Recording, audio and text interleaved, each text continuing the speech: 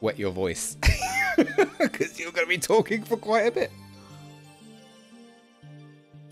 Okay.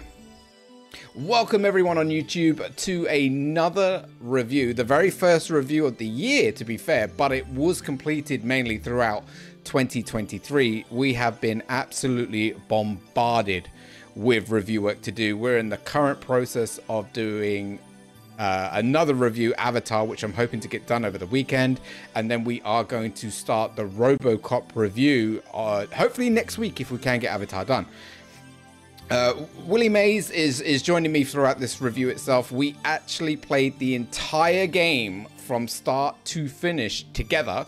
It was his recommendation. I am a Monster Hunter fan. I have played the majority of the Monster Hunter games, so this definitely tickled our testicles in a way, and we definitely wanted to give it a go. So we're going to do a review breakdown in the exact same method that we always do, but we've also got Willie chiming in and also sharing his input too. So hello, Willie. Hello. I appreciate you, my dude. So we'll break down exactly what we usually do. The game itself, size-wise, it's an 80 gig game, so it's definitely a beefy game to install. Peggy 12. We played it both together on the Xbox side, and the consoles that this game is available for is Xbox, PlayStation, and Windows. The dev and publishers are Koei Tecmo and EA. So the game kind of gave us the instant vibes, as I said before, of Monster Hunter, but it also had a really cool crafting aspect in the game that I feel like they kind of borrowed from Breath of the Wild. So a combination of those two games is where I'm at with it. But the very first thing that we will both talk about is choice of music used, because as my regulars know, I love music. I love soundtrack in video games, and they can make or break games just by being either good or bad. If you've got a shitty soundtrack playing on a good game, it ruins the experience, in my opinion, and vice versa. So Willie, what did you feel about the soundtrack used in Wild Hearts? I did like the music a lot. I do feel, though, one thing that I didn't like was during a lot of the fights, the music was pretty much the same throughout. Didn't really have a whole lot of variety. I agree. That's something we spoke about, I think, twice during the playthroughs. We both clocked around 70 hours in this game, and a lot of the variation of monsters all carry the exact same soundtrack, which after a while it gets stuck in your head in an annoying way, because it's the same song over and over and over and over again on a short loop. And I feel, especially when you're doing fights back to back to back. Exactly. So I do feel that it could have been made a lot better by maybe giving each monster its own soundtrack, so then the variety and the variation will always be different depending on which hunt you're on. I think that would fix the problem immediately. Just give each monster its own song. There's also the like out of battle music would sometimes come in and then it would fade out. Like there wasn't a persistent background songs in the... No, I agree. While we were traveling around, there was no ambient music for us to listen to, and no, I agree 100%. So would you say that it ruins the whole experience of the game, or it started to get a bit tedious? It got tedious. Yeah. I wouldn't say it ruins it, because obviously if there was no music, that would have been way worse. I agree. It would be boring as fuck. So I'll give the credit that yes, there was some epic music going on while the battles were happening. So, I'll give it that. Just it got repetitive is all. Did you have it breaking on you at any point in time? Because I didn't. I had no points where the audio was either skipping or whether it was actually completely bugged where no music was playing during certain fights. It never cut out. It's just like when we first load into an area, it would take like 5 minutes for the background ambient music to actually start up. Yeah. After we were leaving the bases. Yeah. Okay. What did you find? How did you find the voice acting in the game? Great. all the characters had their own personalities. We had the one that was still not entirely certain if it's a he or she or other. But I think that was the idea, though. But yeah, all the characters they represented, you know, the area that they were supposed to be in, which is kind of like a fantasy Japanese type area. And yeah, I think it was well represented for the voice acting. I thought the voice acting was on point. I felt it carried emotion when it needed to during the emotional scenes of the game, because it does have that impact in the game. And you could tell that the characters were very ooh-ooey, very Japanese, with their explosive behavior and their cutesy, you know, emotions throughout the game itself. So you could definitely feel that throughout the game. But I do feel that the voices all fit the characters very, very, very well.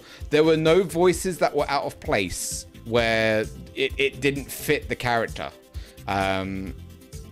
But some of their reactions during certain parts of the game did feel a little bit because the drama was going on, and it's just like you're standing there talking about bullshit when we should be over there dealing with that problem, but you're standing there talking about bullshit. But I can't really complain about the voice acting. I thought it fit really, really, really well, and it did a good enough job for me to not really sit there and worry about it. The next category that we look at after audio is the graphics, the texturing, and the weather effects. Now, when we look at this part, we don't deduct points just because the graphics don't look, you know, absolutely amazing. It's not about, because a retro game can still look absolutely fantastic. It's about whether or not the graphic engine that they used in the game is actually working correctly and runs efficiently. The game offers you the ability to trigger a performance mode and quality mode, and this is something that I absolutely love in video games, because some people, like myself, I would rather have frames per second over quality, where there might be some people out there that want the game to look absolutely pretty as hell, like on their 4K TV in Ultra HD, but at a reduced frame rate. Now, we both tested what the game ran like in quality mode, and we both encountered the same problem, that the game just wasn't rendering right and the frames were plummeting massively during a lot of the game. So we had to both switch to frames per second. Wasn't that right? Mm-hmm. Yeah, I was gonna say that was for me with the combat and how fast it was moving. The frames were definitely a priority over the quality of the graphics. Even in performance, I felt like the overall quality of the graphics were great. I Obviously, agree. when you're standing there in quality mode, yeah, everything looked beautiful as hell. But when you got into a fight scene, everything kind of went downhill fast. Yep. And I aim with frame drop issues. I didn't, as far as in performance mode, I didn't really notice any frame droppers on my end, but That's fine. It could just be me, but I didn't personally see any issues when we were playing in performance. Okay, I did get quite a bit of it on my end. I did. Even running on an Xbox Series X, I would expect little to none. But during a lot of the scenes, when I was running around the monsters itself, I could definitely see that it was slowing down and it couldn't keep up with what was going on in the game. And I think that's just because there's just so much in the game at once that's all being rendered. And as you said, even in frames per second mode, this game is breathtaking to look at. It is absolutely stunning. And we encountered a lot of areas that were just photographic perfect. They were so beautiful, and the colors that emit from the game, including the monster coloring as well, is by far one of the best things about this game. I like all the different creatures and all the animals, all that, the color aspect of it. I thought they did very well with all the different monsters and color combinations. I there wasn't anything that I looked at that would, that doesn't work. Okay, so you saw no screen tearing, no missing textures. I saw a couple of floating plants. Did see a couple of floating plants. Only once, and I was only because the lighting happened to have like a perfect straight line in the grass. I saw one area where there was a block of grass, essentially, like it was supposed to be smoothed out hillside, but it was a perfect right angle square. No, I only saw that once, and it was, like I said, the only reason why I noticed it was because there was a snowy area and the light reflected on one corner just perfect. That was a perfect squared edge. I'm like, that's not right. We also did notice that during the weather elements part of this game, because this game has full-on proper seasonal weathering. We encountered snow and a shitload of rain. In some areas, the rain looked fine, but in other areas, the rain made the game look fucking terrible. Really. It reminded me of an old CRT TV that had the background snow going on. It made us both laugh because we were standing there at one point just looking around and I was like, this is bad. It looked great in other areas, but that one specific zone before we fought that monster, it just looked like white lines coming down and it looked absolutely awful. It looked like static almost. Yeah. And it was bad. So I don't know if that's something that they could patch because that's something within the graphic engine that they're using. But overall, other than with me having my frame drop issues on some of the fights that we were doing and some of the areas that we were doing, I was happy with how the game looked. It looked absolutely stunning.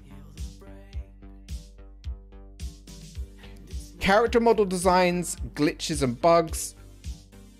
This includes the enemies as well, the monsters as well. I think every single monster that we encountered, they all looked unique. They all looked absolutely beautiful. Their designs were very, very, very on point. And if you played Monster Hunter, you kind of understand the aspect that you're going into. You kind of get what you're getting yourself involved with. But they made sure that every beast that you fought or every monster that you fought looked unique, acted unique, fought differently as well. And they do have variances within the game itself, variations of those enemies, and I thought that was also a very, very clever idea, which had their own looks again and their own variations of attacks. But what did you feel overall about every single monster that we fought from start to finish? Like you said, even with the upgraded versions of the variants, they acted differently, but they all acted independently.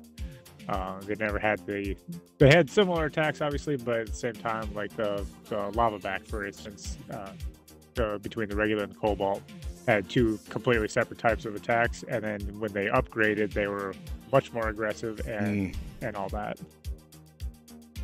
Do you feel there was enough monsters, or do you feel that the game could have done a bit better with a few more? Monster Hunter has a huge range of monsters in its own game. I haven't sat back to actually count exactly how many monsters were in this, but overall I felt the game could have added just a few more monsters just so the repetition wasn't always there.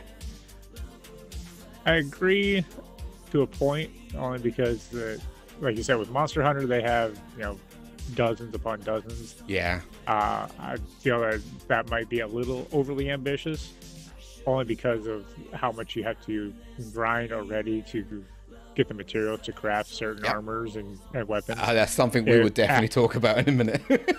Adding more monsters to that would have just prolonged how much more of a grind it would have been. Okay, that's fair. Okay. Gameplay and mechanics. Now this is one that I'll take over on, because Willie, if I remember right, you don't like Monster Hunter and you haven't really played those games that much because you just find them too much of a grind fest. But that was the overall feel to it. Yet you were very, very, very happy to play this, which, you explain why. Why were you happier to play Wild Hearts, but just you're not interested in jumping into a Monster Hunter game? So from my experience in Monster Hunter, just the way that it's set up with the multiplayer aspect, where in this game we could go everywhere together rather than we could just pick certain fights and that's what we're going to do. In this, we can have a free roam together if we want to, and yes, there's the missions that we did a lot of, but Monster Hunter just, for some reason, it just didn't do it for me. Okay. No, that's fine. That's fine. I see it, Alpha. I found No. with the Monster Hunter games that I've played, I found them to be extremely time-consuming and extremely grindy. The monsters take, on average, far longer to actually either capture or to kill. The grinding aspect of Monster Hunter is absolutely awful, and you could end up spending a whole day capturing or killing a monster over and over and over again and still not get the item that you're trying to achieve. And their stories are just a little bit to be fair. They're a little bit they're very boring. And I felt differently with Wild Hearts. I found with Wild Hearts, the monsters were killable faster. I think we eventually got one or two of the hunts down to like 2 minutes, 2.5 minutes to kill a monster. We just ran in and nuked the poor bugger. And we felt guilty as fuck because of how quickly we were able to down them. But you couldn't really do something like that in Monster Hunter. You couldn't. They're all programmed to flee multiple times during the fight. And they take such a long time to knock or capture. It got really tedious. But in terms of the gameplay mechanic, from my aspect, because I have the experience on the games itself, it plays extremely similar to Monster Hunter 85-90% of the way itself. You can't actually capture the monsters in this game compared to where Monster Hunter actually allow you to do that. So you can farm certain materials that you couldn't farm if you actually killed the beast while out in battle. And I'm actually fine with that. I'm actually completely fine with not having to capture the monsters. I'm just slaying them. I'm cool with. But you can break parts off the monsters. Again, another feature that they clearly took away from Monster Hunter. There are bases that you can travel to, and you can create more bases by setting up camps. And within those camps, you can build a lot of extra features that can help your way of playing. The cooking in the game is very in depth. There's a lot that you can do, and that's something that I kind of actually slid to Willie's side, because he kind of took over as the chef. Head chef here. Chef Willie. But I was absolutely thrilled with the amount of crafting that we could do, with the amount of resources that we could find, which we could then utilize it within cooking, within the farming aspect as well.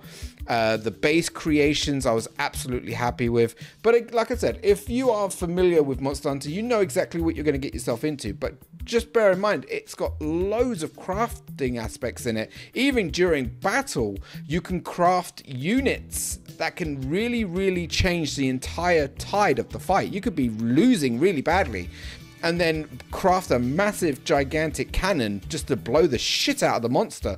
And that's again something that Willie completely succeeded in over me. I was just happy boinking him with a hammer every now and again, while Willie was over there with a fucking Fortnite blueprint crafting massive gigantic cannons to fucking blow the bastards up. So what did you feel about the whole in battle crafting with the arm gadget? I keep forgetting its name. Karakuri. Karakuri. Yeah. What did you think about the whole crafting aspect of the game? I loved it. I know it's a little different because with you having the bow the whole game, there's not a lot of even just the little blocks that you can do. You can obviously, there's the jumping off and shooting and stuff like that. But with all the different weapons, there's different attacks that you can implement with those little ones.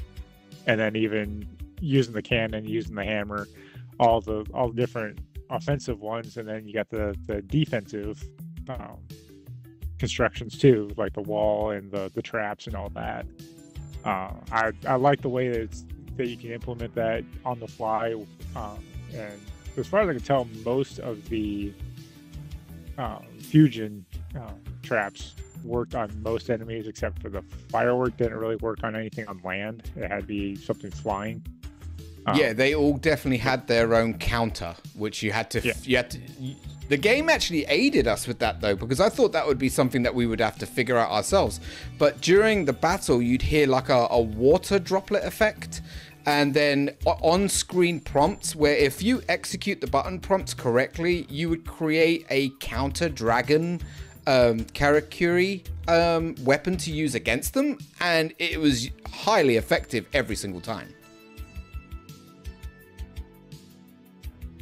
The water droplet was, I believe, was when we were unlocking it for the first time, and I only learned how to. I figured that part out, but if you look at the tree, it's got the symbol of a certain monster, and then you have to look at what pieces you need to have going into that fight, and that's what, like with the cannon at the very end. I was able to unlock that because I happen to have those two pieces that I don't normally carry with me. Yeah, I know. You helped me figure that one out. That's the part I didn't like, because you have your 6 basic characters, but you can only use 4 at any given time. Yes. So if you happen to be going into a fight where that would potentially unlock a new fusion, but you don't have the 2 pieces that are involved, you can't unlock it during that fight. And that part I didn't care for. No, if they're going to give us all 6, they should have given us 6 buttons to use. Obviously, there's only the 4 A, B, Y, X, but you could have done either the trigger, the bumper, something that would have let us use all 6 at the same time without having to swap mid-fight. That's a fair shout. That is fair. Do you think they could have allowed you to learn the dragon Karakuri, and then after let you know that, you know, to further use this, you'll need to switch out this and this and this, so at least you still get to use it once and experiment with it once against the monster, but then after that point, if you want to use it going forward, you'd have to switch the ones out that you needed. Well, it's like, for instance, like the last one we were doing, you're asking me if we could use that claw trap. Well, because I didn't have the spring thing, I couldn't make the trap. Yeah. So I would have preferred that they would have had some way to implement the other 2 basic at the same time. No, whether that makes sense. Different button press or something of that nature. No, that's fair. Because that, like, I had to, like, for that fight, I had sacrificed the claw trap in order to use the cannon. And we did need the claw trap as well. So yeah. Any game customization and stats building, the game starts off, as does Monster Hunter, to allow you to create your hunter from scratch, male and female. How did you find the customization options at the very beginning of the game for the character? Did you feel that they were lacking, or it was just right? It was just right. Obviously, you went into it way more in depth than I did. What's up, Vinny? I don't go when I make a character. Generally, I don't put that much time and thought into it, just because I want to get into the game. There is plenty, in my opinion, of options to customize.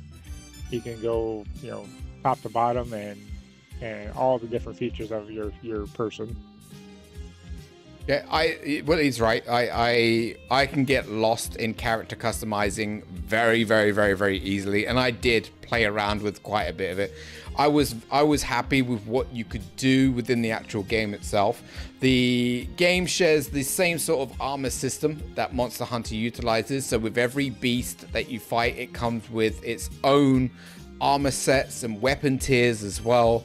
and you can pretty much go very, very, very nuts around the customization in the game. You can mix armor sets and find the perfect set for you, because with all the armor sets, they all carry their own stats and also their own abilities built in as well. So if you're going, for example, I was a bowman. Willie went crazy with the weapons that you could use in the game. I believe he went through absolutely every single one of them. All. So I tested them all at the home base to get a feel of them and to kind of find the right one for me. Willie didn't do that. He took the weapon of choice straight out to battle, even if he was brand spanking new with it. And he he didn't care. He bopped anything for a challenge. He bopped around the monster. So it was fun to watch him do that, because there are a good variety of weapons in the game. Even something as simple, there's an umbrella in the game with blades around the umbrella itself, and he went around smacking enemies with that as well. He didn't care. So out of all the weapons that you utilized, what was your favorite and why? My favorite is actually just the basic katana that you start with. I enjoyed all of them. Like the big sword that has the charge up ability. The claw blade is fun because you get to fly around once you stick it into an enemy. I didn't care for the maul just because of how slow it was. It does a lot of damage, but with how fast the enemies move, I didn't feel it was that great of an option. Okay. But everything else was a lot of fun to use. The bow could have definitely have used a few more abilities. It didn't have enough. It really, really, really didn't, and it's a shame, because I do have so much fun playing as a bowman, but it's tricky to use, especially if you want to land all those high hits. What was your highest hit again? 1,200 on a melee weapon? Yep, the big notachi. Yeah, the big knife. I couldn't get anywhere near that. As a bowman, I couldn't do that. I couldn't. The hammer might have, but I never played with it past the first, like our first session. Yeah, I tested the hammer on the bear and just did not like the slowness. I like to be able to move around, and I like to be as fast as I possibly can be, but a lot of those weapons were just not right for me, so I went with what went well for me, and you found a nice comfy home with quite a few of the weapons and freely switched dependent on which one. Actually, you kind of switched depending on who we were fighting to get the best feel, which was a great way to play it. At the end there, I had two katanas. I had the fire and a wind one, and then the claw blade was my water weapon. Those were the three that I ended up using at the end of the game. Okay. The game difficulty. Did you at any point in time find the game too hard? Just the one fight with Amaterasu, the first time we fought her. Only because there's tight quarters. Yeah, the big bird. I think it was mostly our fault, though, because we were pushing the story too far, too fast. Yes. Just because we hadn't taken the time to grind up our weapons and armor. Yeah. I agree. We did kind of speed through a lot of the beginning part of the story, and when we got to the first key main boss, she destroyed the shit out of us so many times. Whooped our ass. It didn't matter 100%. what strategy we implemented or how we approached it. Every single time we zipped down to where the fight was, which was a pretty small arena, it wasn't that big. The bird absolutely wrecked us over and over again. So we stopped and we chit-chatted and we said, all right, what we're going to do, we're going to do the side quests and we're going to do a little bit of grinding. We upped our armor, we upped our weapons, we went back in there and we then destroyed her.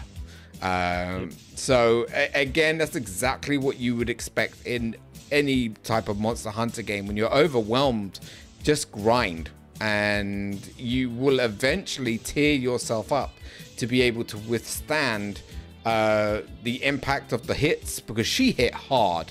Her swooping attacks were deadly, and that's something that carried throughout the whole game after that point, because a lot of the high tier monsters that we were fighting, the alphas and the volatiles, they one-shotted us a lot.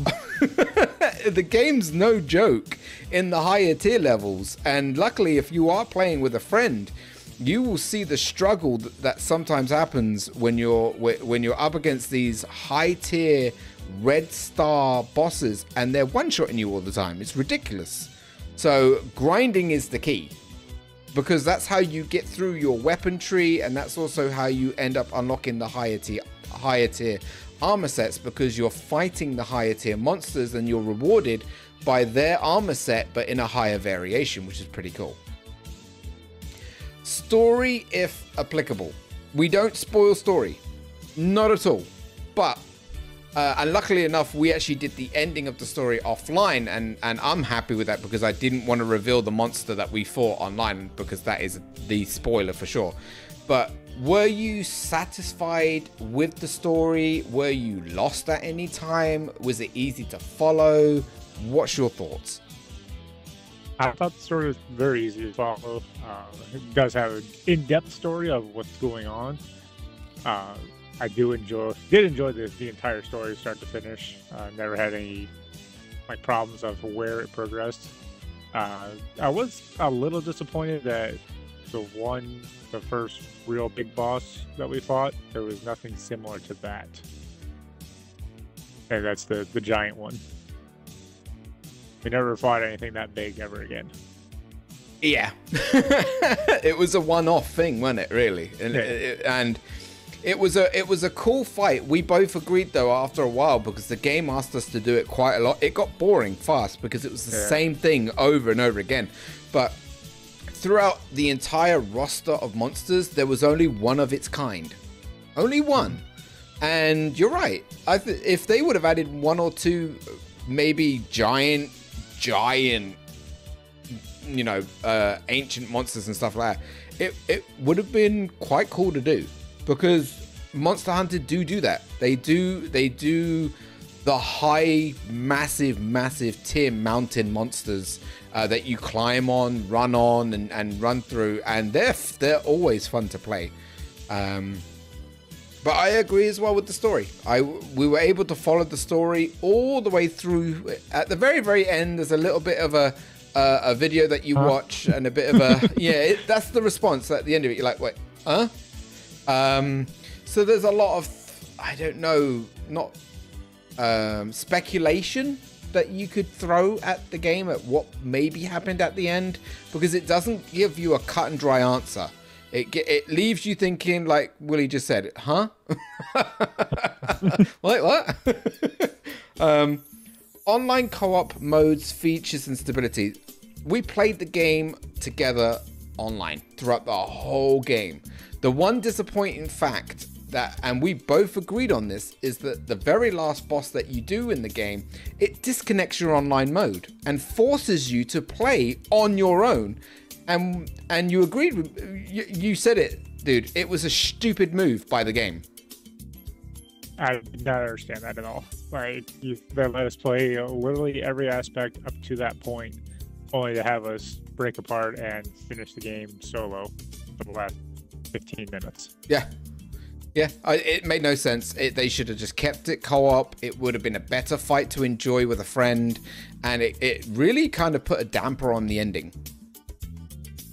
They did, and that was my only real low point because of that. Because as we had done the whole thing together up to that point, luckily we both did finish the fight and finish the game individually. But there was a point there that I thought I was going to lose my side, right? And then you have to sit there and wait for me to finish it. This is exactly it. I'm just take your time, my dude.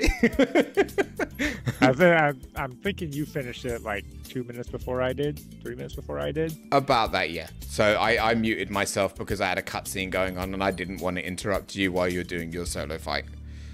Yeah, that part I didn't understand nor agree with. No, okay. During the co-op stability, I saw no tethering. I saw no rubber banding. We didn't get disconnected from each other's lobby once. And bear in mind, guys, we played this game for 70 plus hours. We had no disconnections. no issues online. Did you see anything from your point of any tethering or rubber banding? And that's always an issue that we look at anytime we play together, because obviously you're on the other side of the ocean from me. Yep. And any kind of, ping issues, lag issues. Apex is a perfect example where, no matter what, one of us is going to be hindered. Being on that you were hosting the whole time, I never once had any lag issues or any ping issues, like during a fight with an animal or monster. I never had the issue of, am I going to hit this? Is it going to hit me? That's true. Even the monsters weren't affected by our connection at all. No. God, that was... I mean, there's a couple times where I don't think it should have hit me, but I think it was just the way the game is set up, where it's got proximity AoE. Yeah. Not so much where it hit and where I was. So, okay. I did not feel that was an issue at all. Purchase price, digital price, and value of content. Now, I've still got the Xbox loaded up right now. This is something that does get put in the review, because did the content match the price tag? And there are a lot of games out there that you play that could end up being a couple of hours, and you burnt 60 quid, 70 bucks, and it's just a massive ripoff. So if I quickly check the store, and this is going based off the basic version of the game, I found the base game for £70. The Karakuri edition, which is basically like the deluxe version, was £90. So for me, £70, you would be close to about 85 bucks. And it's $69.99 as well. Oh, okay. I got it up right now. So the original price was $69.99. Lovely. And what's the Karakuri edition on your side? $89.99, so same price. Okay, that's oh my god, they didn't. Okay, do you feel there is value for content in this game? 100%. I agree. I can't say anything other than that. I agree, 100%. I will say, when this game first was announced and released, I wanted to buy it, but I could not justify spending $70 on a game that I wasn't sure if I was going to like it or not. Yeah. So it landing on Game Pass was a blessing. Right. I will say that's only a personal issue, just because I don't like spending money. No, that's fine. The way games are nowadays at $70, yeah, it's a chore to open the wallet and say, yeah, I'm going to buy this today. Yeah. So if I had known at the time that I would have had this much fun with it, yes, 100% I would have bought it day one. Well, I'm actually going to switch the scene, because right now on Xbox, it's actually $27.99. It's actually massively discounted. And you guys can see it right there. Is the base game for you also discounted? Same. Yep. Oh, it is? Nice. Yep. We're also going to look very quickly at the microtransactions, or the add-ons. They are selling the Karakuri upgrade, so if you bought the base game, you can actually buy the digital deluxe separately if you then choose to. But they don't. I mean, this is something that actually Capcom do in Monster Hunter. They sell hairstyles, they sell clothing and all that shit. They didn't do that for this game. They didn't. There are no stupid heavy microtransactions within this game itself. And I can't see any. I literally went down through, and all I could see was the standard edition upgrade to push you into the digital version, and that was it. And I have to give them props for that. I do. I have to. But this is where we look at anything that I've written down. Now, Willie didn't take notes. I don't think he expected any of this to happen, to be fair. But it's just to add on to what we've already talked about and add just a little bit extra on top. I was happy with the collectibles that you could actually find throughout the game. There were two types. There were tiny little balls. I don't know what their name is. I completely forgot. We just called them. Sorry? Dupomo. There you go. I called them testicles just because I'm immature. But throughout every single area that you could go to, there were 50 balls to collect, which only aid you in single player. If you're playing on your own, you'll have one of those balls following you around, and they can heal you, they can cure you, they can attack and taunt the boss to try and help your survival rate. So if you are playing on your own, you won't necessarily be 100% alone. You'll just have a funny little ball that follows you around helping you out. And I think they could have done better with it just being a ball. Because in Monster Hunter, you actually have a pet companion that follows you around. It's not a ball. And it looks really weird when you sit at the campfire and it's expanding and then shrinks and expands. It's so weird. But it's not something to really moan and complain about. It's just my finicky thing. It would have been nice to have a proper companion running around, like an animal. I thought that would have been really, really cool, because you actually can, in this game, you can befriend animals. You can go up to them and stroke them and pet them, and they drop additional items that you wouldn't have been able to get previously. If you slay them, you might end up getting meat, for example, but if you befriend them, they may drop a shard, which could be a cooking ingredient or something that you can use to make armor sets with. And I thought that was a really, really, really cool aspect in the game. And then I thought, what if you could actually befriend those pets and actually have those pets as companions throughout the game? What do you think? I wanted a bunny rabbit. There you go. No, I agree though. Any one of the smaller animals it would have been awesome to have. Yeah. You can, to a point, have it as a pet, the fox, but you have to keep it penned up. It can't go with you. You can have it in a cage at your base, which it then, after a certain point of time, it drops an item because it's technically like your pet now. But I would have preferred, like you said, to have some form of followers other than just the balls. Yeah. We both agreed that we kind of found the majority of all the NPCs in the game useless because they all celebrated about all the victories that they had, yet you and I were the only people doing anything.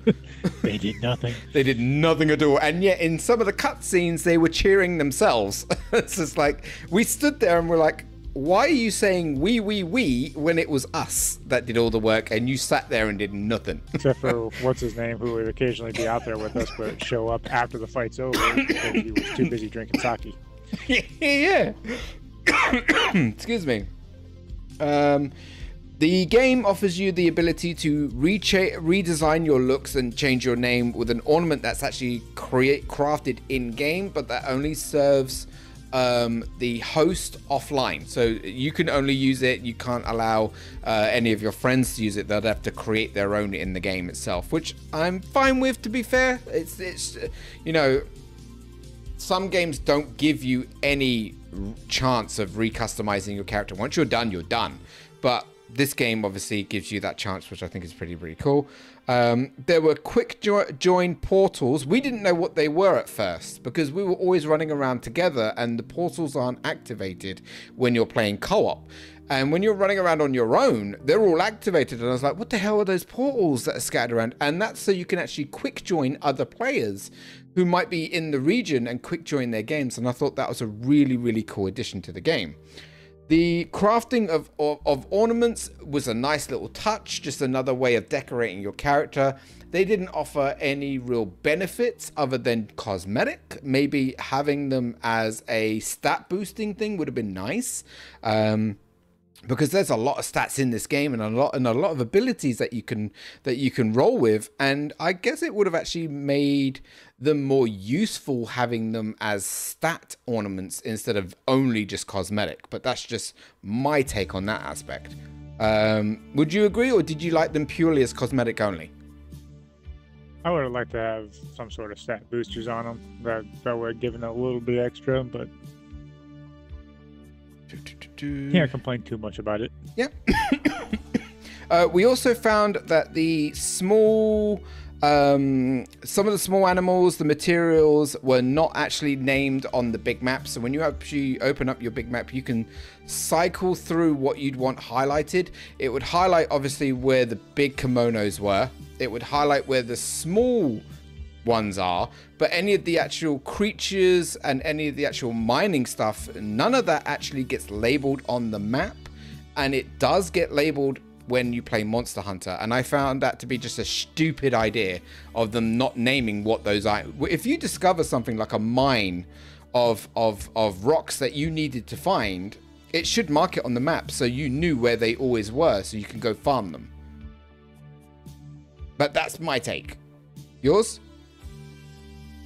I think I'm willing to bet that it was something that they left off at the end. That just seems like a oversight that they forgot to polish up. Okay, so you think a simple patch could fix that? Yeah. Okay. I did notice though, like right there at the end, we were looking for those demon rocks. Mm-hmm. The same rocks, they changed their name depending on what chapter we're on. Yes. We discussed this, I think, 2 or 3 streams back, that as we progressed through the story and went from like a tier 1 stage to a tier 2, the same items that you were farming in tier 1 were altered in tier 2 and tier 3. So you were grinding the same shit. It's just it was a higher version of that material that we were grinding. That's pretty much everything I've written down. So is there anything that you want to add before you tell us what you think score-wise? I think we covered pretty much everything. Okay. I can think of. So I don't write notes down, so if there was anything, I would have forgotten it by now because I have a very short-term memory. So there's that. If you was to score this game out of 10, where would you comfortably fit? I would put it personally at an 8.5. The fuck is that? They say the same thing. I agree. Were you really? Yeah, yeah. I was between 8 and 9, and I was gonna give it a 9, but at the same time, the music was getting really tedious, and the grinding, the little things. Yeah, it is the little things. They should. I mean, to fix the grinding, it's pretty just simple. Just give the player more loot when they kill a monster. Right. And that's instead of just one. It's just it is minimum of 2. if you're gonna make me have 4 or 5 to craft something, don't make me do that boss 5 times at least. That's it. Because there's a chance you might not even get it. Because then if you don't get it all, then you have to do it another time for nothing. It's what they completely ripped off on Monster Hunter, and it's my biggest complaint about Monster Hunter is that you fight an enemy for about half an hour and you get 1s on a lot of the items, and sometimes you don't even get the item you need. You don't get it at all. Yeah. And that's a piss take. When the monster's in front of you and you can see the item on the monster that you need and you can't take it, it's like, wow. It's right there. It really is. And I think that or just give me the option to carve it off the monster after it's dead. Like, well, you get your choice of 1 of 3 items that you didn't like automatically get. Just give me that option. Yeah, I was gonna say a 9, but because of how grindy this game gets to it becomes, and the music with the repetition as well, which were my only 2 real complaints of the game, I couldn't give it the 9, but I didn't want to go down to a plain 8 because I think that's just a bit much. So I was actually, I agree 100%. I think 8.5 out of 10 is a healthy, good enough score. Would you give this game a high recommendation to go out and buy now, especially that it's on sale, or play it off of game? Yeah, I agree. If you got Game Pass, 900%, but even at $27, it's more than worth it. Yeah, I would if I didn't care about money whatsoever, I would have been happy to pay the £70 for the game, because of how much time we've sunk into it and because of the enjoyment factor in it. With it being discounted right now down to £27, £28, that is a steal. 100% steal, especially if you're a big fan of Monster Hunter. But as it is on Game Pass's subscription service, because it's a part of EA's pass as well, if you vibe this game at all, now is the time to play it if you haven't got anything else on your plate. So with that from me, Yeah, 8.5 out of 10. High recommendation to play this game, even if you play it on Game Pass for a bit, and if you fall in love with it, buy the game. At least you've got it on your account, because games don't always last on Game Pass. They remove games all the time. So if you've got it for $27.99, you've still technically gotten a massive bargain out of the game. But final words from you, Willie? I got nothing. All right. I appreciate including me in it. This is my first official review, so I had fun playing it with you. Dude, it has been played it with me. It has been a massive, massive fucking pleasure to have you included in this review. I always want to try to bring you guys into these reviews. I've had Muzi a few times, and we've chit-chatted away for hours. We really have. So I just want to say thank you so much for being a part of the review. Thank you for recommending the game in the first place, because it was your recommendation that got this review started, and I have had a massive blast playing this. I'm not done with the game, for sure. At some point in the future, I am more than happy to, if you want to send me a message and say, let's go hunt something, I am 100% down to do that. One, I want to get all the achievements for this. Two, I want to get the rest of the stuff unlocked on the bottom of our armor sets and weapon sets. So yeah, definitely not done. All right.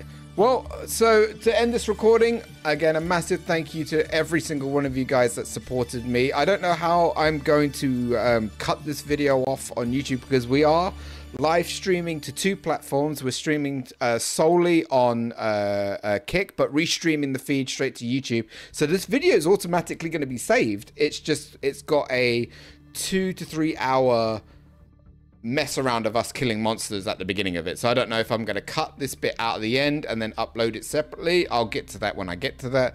But again, a massive thank you to everyone that watched the review, who supported me throughout the review. It's been a massive one. 72 hours is a huge amount of time. And I will see you guys in the next review. Leave all your comments down in YouTube, because I do respond to you all. Give it a like if you enjoyed it. Let me know what you thought, and I'll see you in the next review. Take care, guys. Oh, I definitely have to cut it out, I think. Because I wouldn't want someone to watch a 4-hour video just to get to the review section.